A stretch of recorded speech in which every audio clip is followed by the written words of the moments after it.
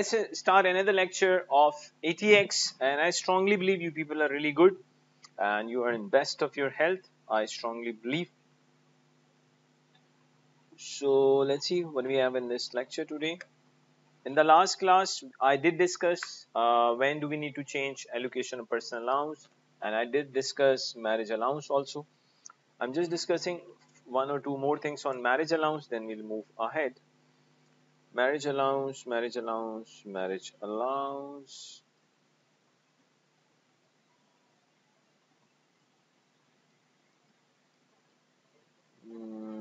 Okay. For marriage allowance, number one condition is marriage is must, yes, and the second is husband and wife both must be basic rate taxpayer.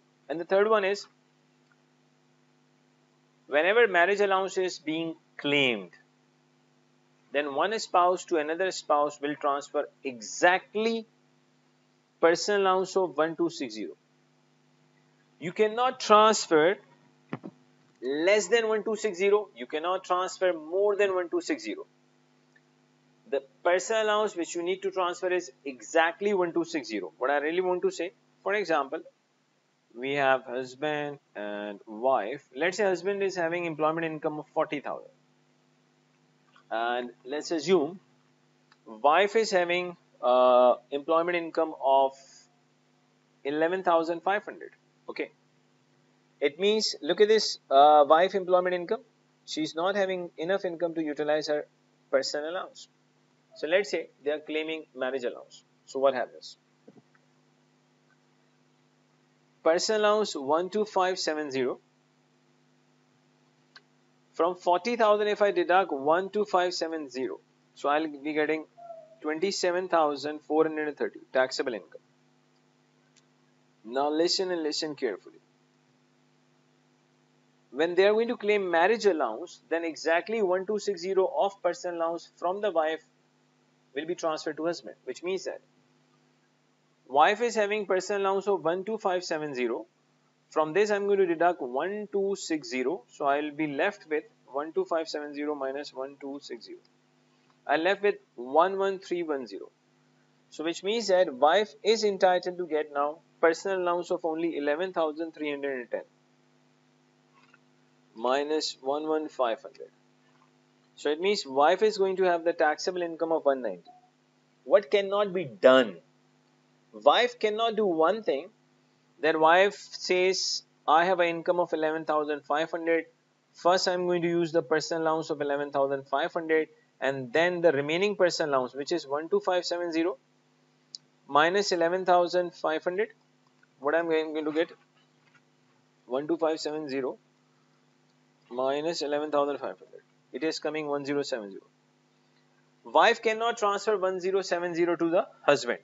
When you are claiming marriage allowance, it has to be exactly 1260. It cannot be less than 1260. It cannot be more than 1260. So since they have claimed the marriage allowance, so wife is now entitled to get personal allowance of only 11,310. So let's calculate income tax.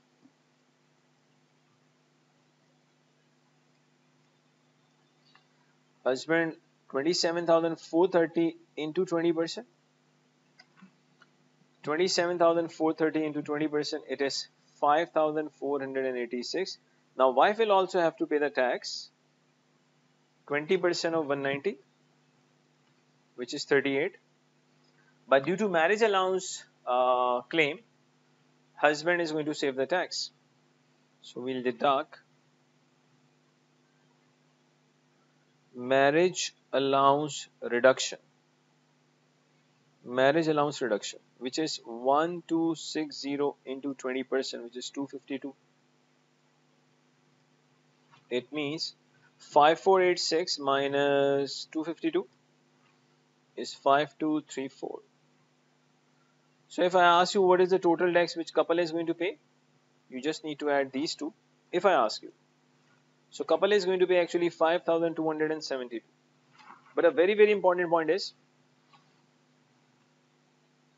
When they are claiming marriage allowance, then it has to be exactly 1260. It cannot be less than that. It cannot be more than that. That is the main concept which I wanted to discuss. Okay, come here. Let us solve this question. It's very simple. Marriage allowance, we know that marriages must, second husband and wife both must be basic rate taxpayer. Kevin and Jody are married. Kevin is employed and earns salary 35,000 per annum. Jody spends most of her time looking after their two children but works on Saturday. Earnings, annual salary just 6,000. They do not have any other income. Jody makes an election to transfer. Jody is transferring personal allowance to Kevin. Obviously, it has to be 1260.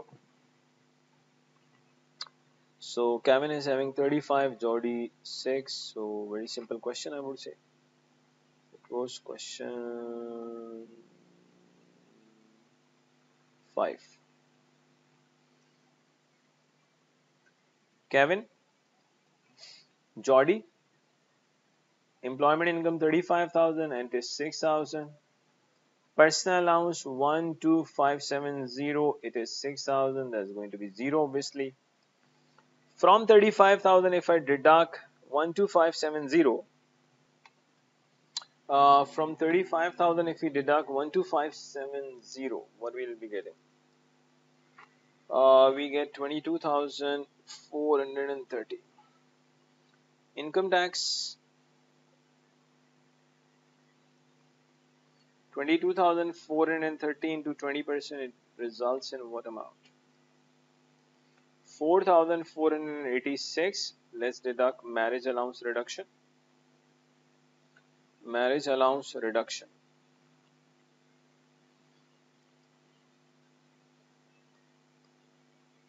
1260, 20%.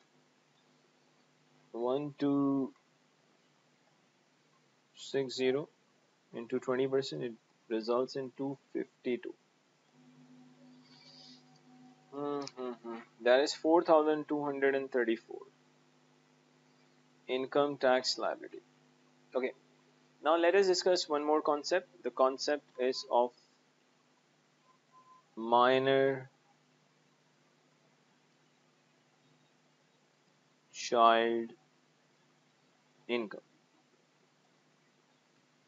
Actually, minor means who is having age less than 18 years in UK. Actually, according to HMRC, if minor is having a gross income of £100, then this entire income belongs to minor child. But if the amount of the income is more than £100, then the entire income belongs to parents. If the income was provided by the parents. Repeat. If minor is having the income till £100, then it belongs to minor. Otherwise, if it is more than 100, then entire income actually belongs to parents, provided that the parents have given the same income to minor. But if any other relatives they have given this income to minor, then that income does not belong to parents. Repeat. If minor is having £100 till £100, then this income belongs to minor. Otherwise, if it is more than that, then this belongs to parents. If parents has given that income to the minor child. Let me tell you the rule, what it says, so that you will be having a really good idea. Look at this, income of minor. Income of £100 gross or less, which is directly transferred by parent to minor child, will be treated as child's income. Income of more than 100 gross, which is directly transferred from a parent to minor, will be treated as parent's income. This applies only to parents, not to any other relatives. Okay. Now another concept is income on jointly held property. Now listen and listen carefully. In case of husband and wife, they have, let's say, jointly owned property. Okay. If nothing is mentioned regarding, if nothing is mentioned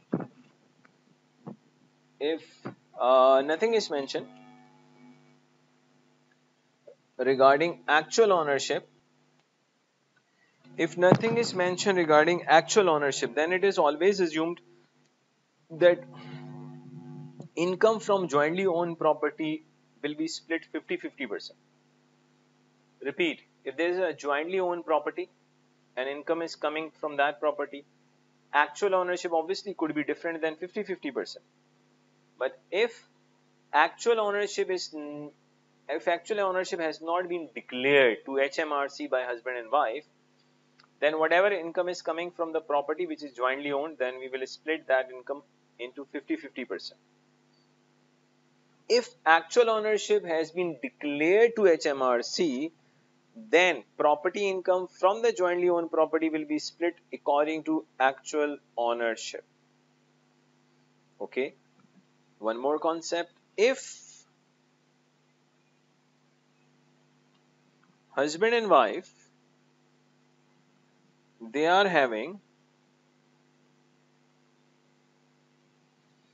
joint bank account, then interest income from joint bank account is always split 50-50. Only in case of jointly owned property, when husband and wife they go to HMRC, they declared actual ownership, then income from the property, income from any other asset which is jointly owned, when they declared actual ownership, then income from jointly owned asset will be a portion according to their actual ownership. But when it comes to joint bank account, no matter who is having more income in that account, it does not matter at all. In case of joint bank account, interest income which is coming from the joint bank account, it is always split 50-50. Okay. So I hope now you have a really good idea about this jointly owned asset and all these things. Let's try this question. Let's try question number 6. I would strongly advise you people should, I would say, pause the video, then obviously solve and then unpause. It says calculate tax payable by Kate for the tax year 21-22. Kate has the following income, outgoings and allowances for the year ended 5th April 2022. She is married to Norman. We have a salary. We have benefit assessable as employment income. We have allowable expense of employment income. So 41,850, we will add 1875. We will deduct 95. Here comes the employment income. 41,850 plus 1875 minus 95. It is 43,630. That is actually employment income. We have bank interest 2650, which is saving income. Building society interest 2115. Interest from ISA. ISA stands for individual saving account, which is 500. Interest from ISA is always exempt. So right now, dear student, you just need to have one concept. The concept is whatever interest income is coming from ISA, individual saving account, it is exempt. For ISA, examiner is going to use the word ISA. So there's no need to get confused.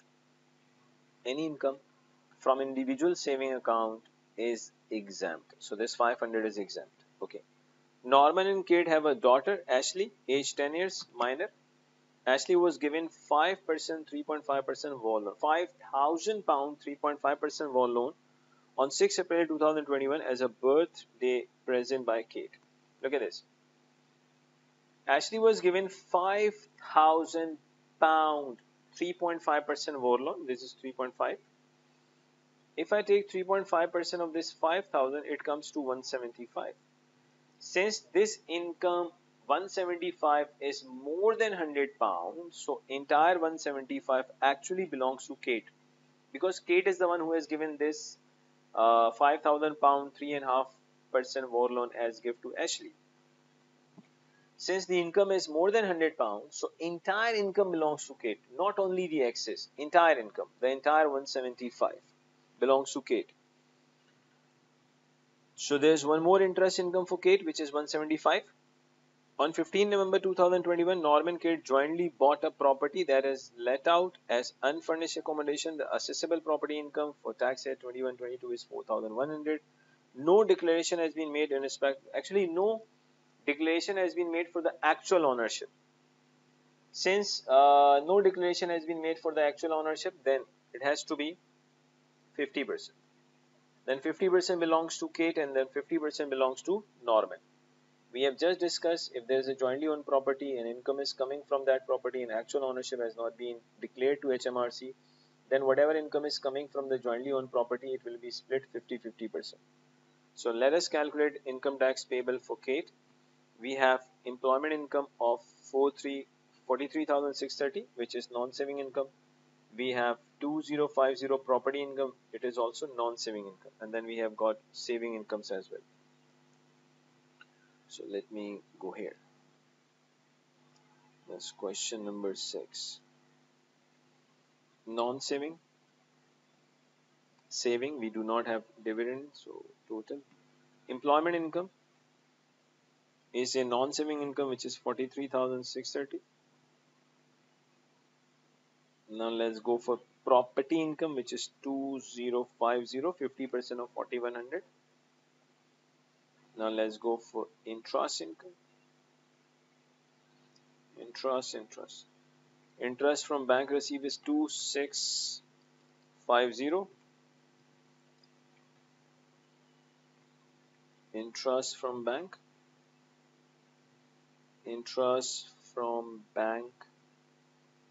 is 2650. Interest from building society. Interest from building society, you have to write complete. That is 2115. Then 3.5% interest, which is coming from 3.5% war loan, belongs to Kate because it is more than £100.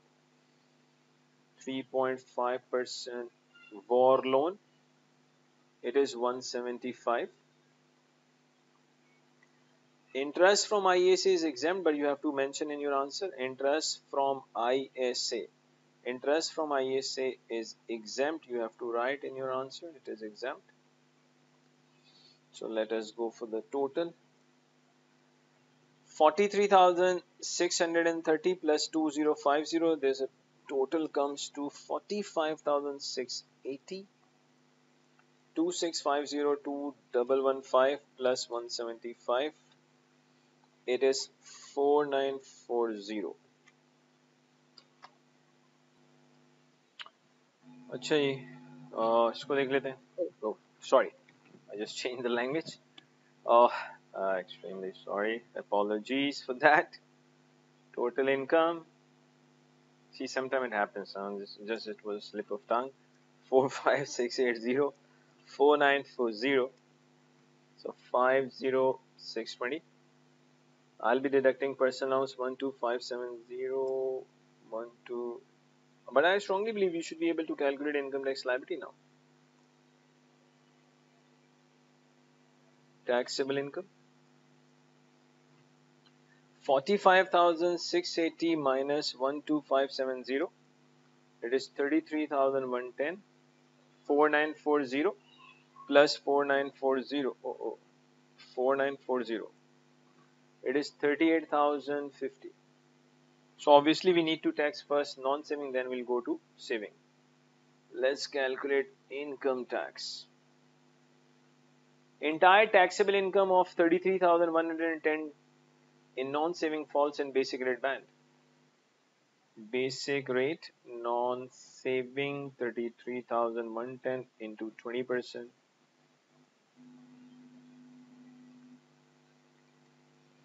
It is 6,622. Now we need to calculate tax for saving income. We need to check the taxpayer status. Look at this 38,050. By looking at 38,050, we can easily say this individual, Kate, is a high rate taxpayer. Whoever is a high rate taxpayer, that individual gets nil rate band of 500. So nil rate band,